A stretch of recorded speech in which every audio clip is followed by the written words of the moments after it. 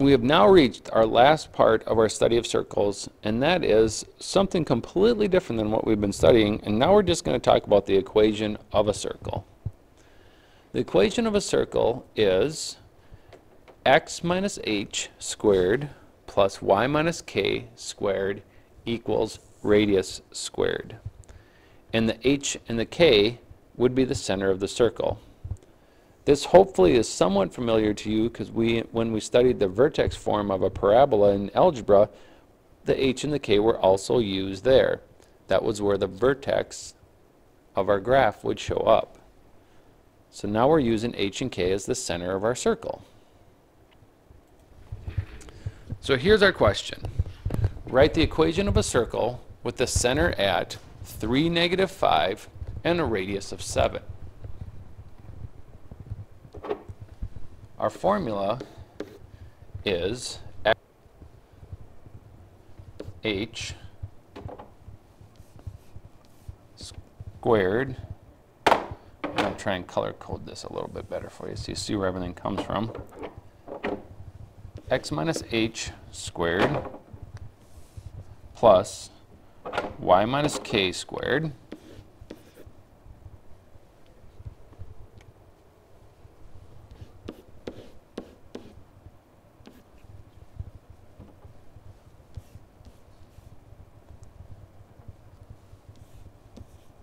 equals radius squared. The reason I color coded that is sometimes those minus signs throw people off a little bit. What we're actually going to do is we're just going to substitute in for h and k. The x minus and the y minus are already part of our equation. So I have x minus, what is my value of h? My value of h is 3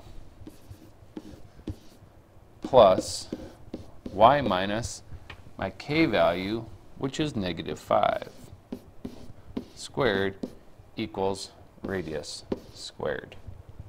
So writing this in simplified form would be x minus 3 squared plus y plus 5 squared equals 49.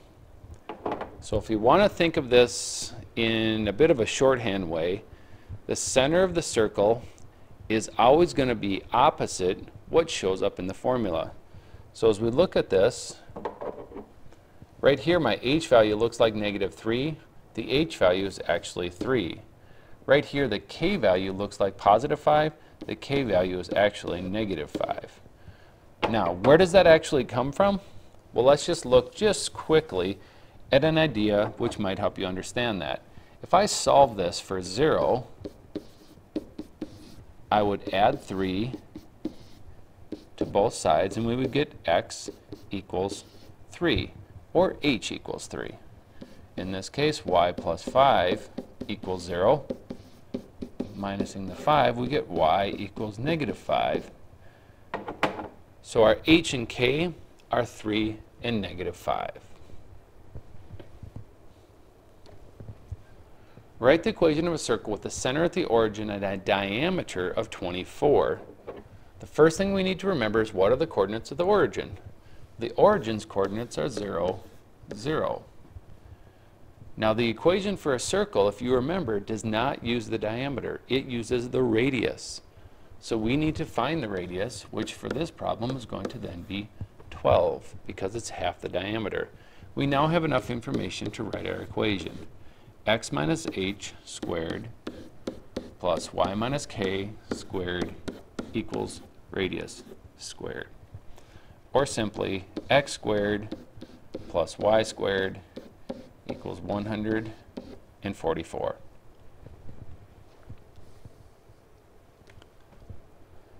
Here's another question.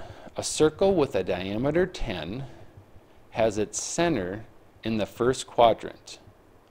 The lines y equal -3 and x equals -1 are tangent to the circle.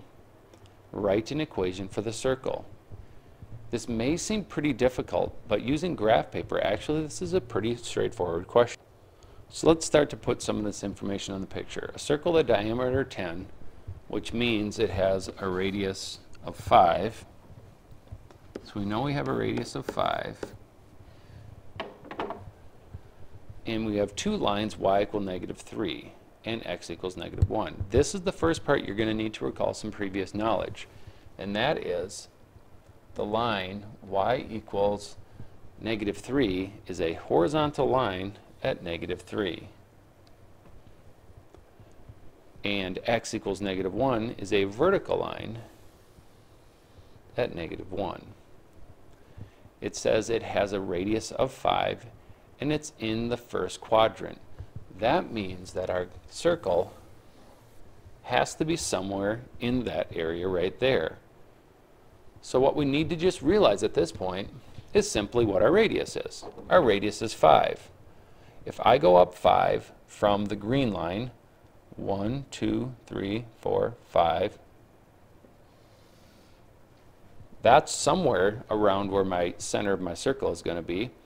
And I go over 5 from my vertical line, 1, 2, 3, 4, 5, I actually will hit the center of my circle. Where those two red lines crossed each other is the center of the circle. My circle has a radius of 5. So if I go down 5, 1, 2, 3, 4, 5, left 5, right 5, and up 5, I actually have the points on my circle. If I drew a circle that contained those 3 points, I would have my circle. Therefore, the center of my circle is at 4, 2. The key here was to understand that this line is y equals -3 and that this line is x equals -1. Writing the equation is easy here. X minus 4 squared plus y minus 2 squared equals 25, which is simply radius squared.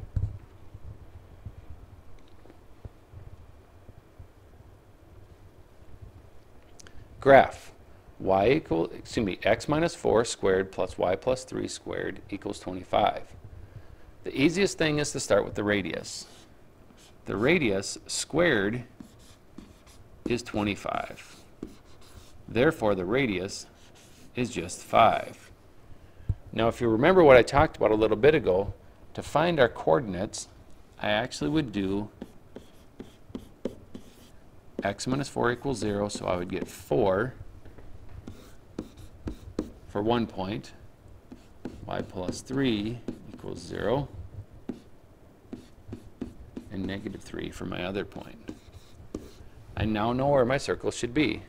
It should be over 4 and down 3. We know our radius is 5, so we're going to go up 1, 2, 3, 4, 5, to the right 5, down 5, and to the left 5. Now, the best of your ability, try and draw yourself a circle.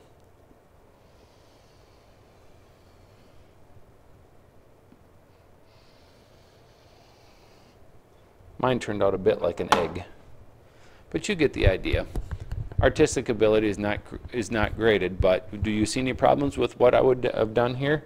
Well, you should, and that is that my circle has to hit at least those 4 points. So I need to go down a little bit here. And that would be a lot better. Just like when we talk about parabolas don't have any straight lines and never curve back to themselves, the circle should look like a circle and for sure hit at least our 4 points that we're using to make the circle itself. Here's one more question. Graph x squared plus y minus 2 equals 16. I'm guessing at this point you can probably find the radius out pretty easily. This one's a little bit trickier because you notice by the x there is no other points. So that means our first point's at 0. Our second point is at the opposite here, if we solved it like we did in the last one, and we get 0, 2. That means we go over 0 and up 2. Then we have a radius of 4.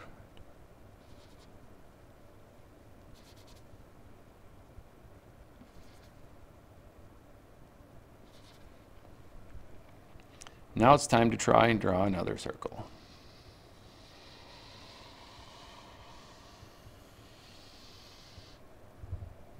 That one was a little bit better than my last attempt.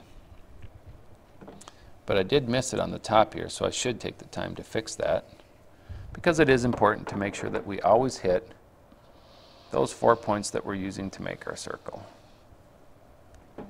Try not to have any flat spots and take a little bit of time, and if you want to be really good, get yourself out a compass and you can draw a circle that would be perfect. If you have any questions on these or anything else that we've learned in this lesson, make sure to stop in and ask me, as we've now finished Chapter 10.